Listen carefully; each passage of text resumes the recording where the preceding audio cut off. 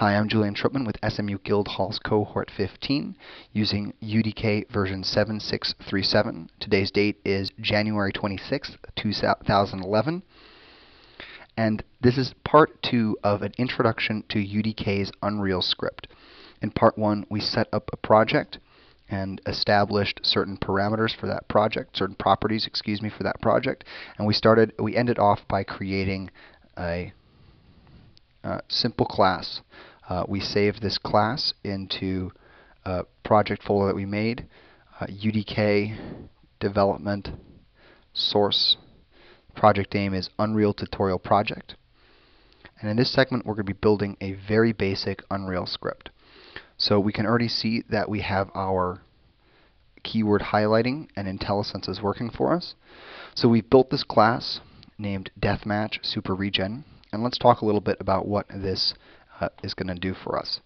So in this tutorial, we're going to put together a simple class that's going to allow our character to regenerate health as they play the game. So there are 3 types of modifications that we can make to Unreal. The first is a mutator, which changes a simple element inside the game. Multiple mutators can be used simultaneously within the game. I can make one, my friend can make one, and we can turn either one on or off. They're designed to be mutually compatible. We're not going to be using these so much at the Guildhall. What we're going to be using at the Guildhall are mods and total conversions. A mod changes a game type within UDK.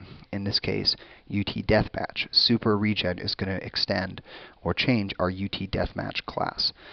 This will allow us to change win and lose parameters as well as a variety of other important factors. A total conversion is essentially the same thing, except we're creating a brand new game type. We can change everything so vastly that it essentially becomes a new game entirely.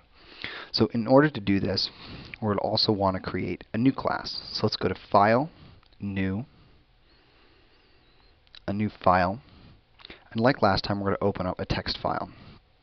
In this class, we're going to say class. We're going to call this pawn underscore super regen extends UT pawn semicolon. Okay, let's save out this new class like we did last time. File, saves text file as. We're going to open up UDK, development, source, and scroll down to our project file, Unreal Tutorial Project. Open up classes, and we're going to make sure that we name this file the same as the class that we've just created. So in our case, we're going to entitle this pawn underscore super regen .uc. Let's save that out. Okay. With that saved out, we're going to want to start writing some code. We're going to start by writing out a couple functions. First, let's write simulated function post begin play.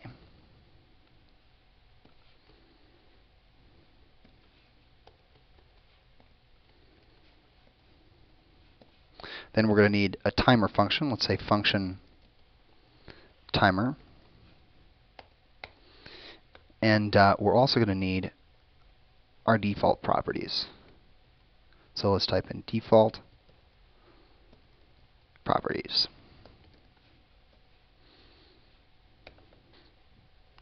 So with that completed, we're going to want to start thinking about how we're going to do this. So the first thing we're going to need is something that indicates how much we regenerate over time. So we need a variable. Say var int and regen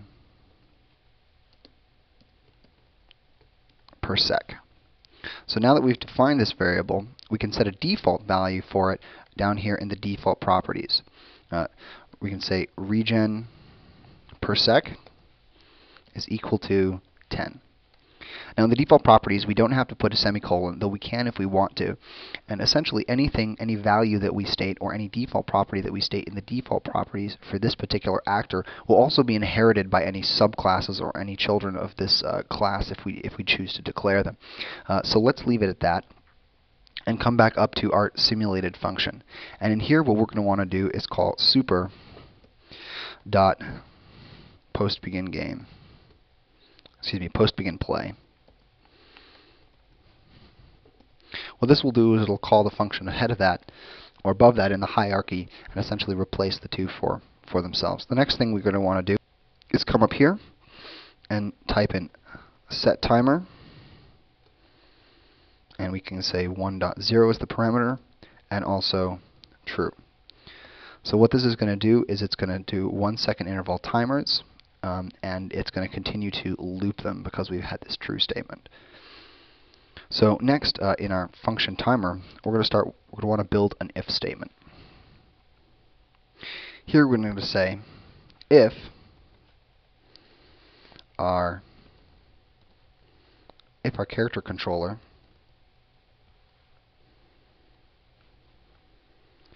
if our controller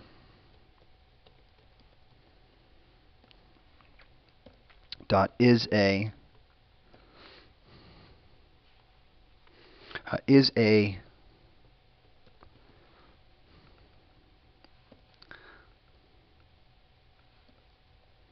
player controller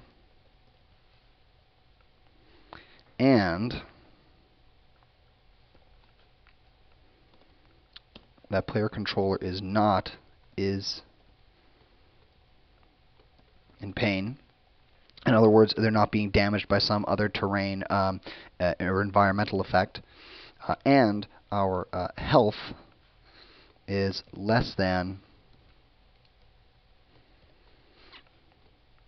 our super health max.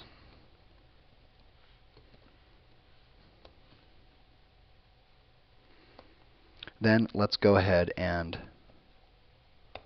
say we're going to say health equals min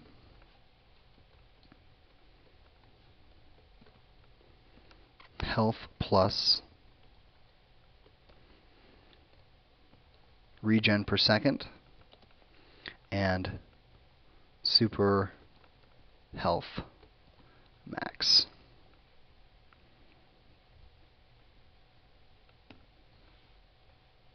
Okay, now let's save that out and switch gears momentarily. Let's switch back to our deathmatch super regen. And what we're going to want to do here is also put in our default properties. So let's say default properties, and in here we're going to want to tell this particular game type that we want to load up as our default pawn, our super regen pawn. So what we're going to say here is default pawn class is equal to class. We're going to say the name of our pawn class. So pawn underscore super regen.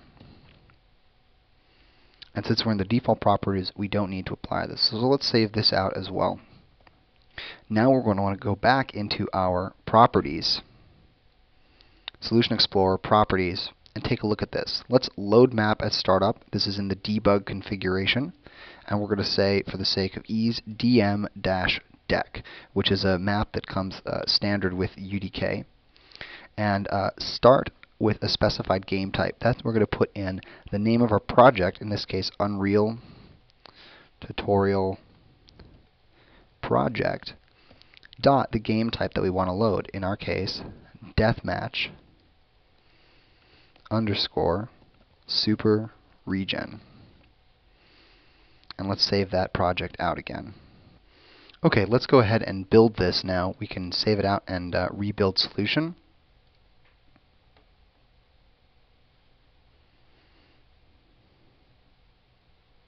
And then let's go ahead and hit play. And scripts are outdated. Would you like to rebuild? So yeah, let's rebuild. So we can see it's come up with a couple of errors. Error type incompatible with not, and missing. Alright, so we can go in and take a quick look at fixing those. So simple mistake here. I need to add in double paren, and here I need to add a semicolon to the end. Alright, let's save this out again and try rebuilding again. Let's hit play. Script's out of date. Yes, update again.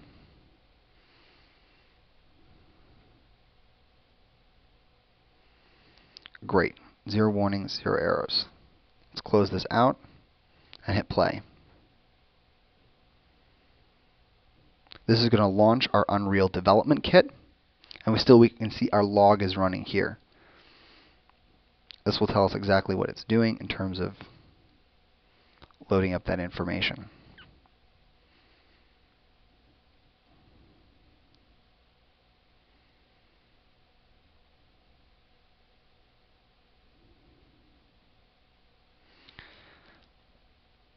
Here we can also see, because of the way that we've set up our project file, we also see the output appearing in our debug in Microsoft Visual Studio, which will be very useful for us.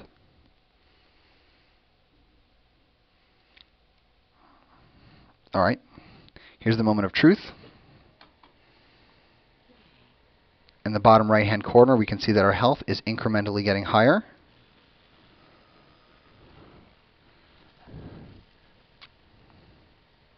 Alright, thank you very much, and that will conclude our tutorial of part 2 for introducing UDK. My partners Benjamin Pope and Derek Jansen will continue with some more advanced tutorials at this stage. I hope you enjoy. Have a great day.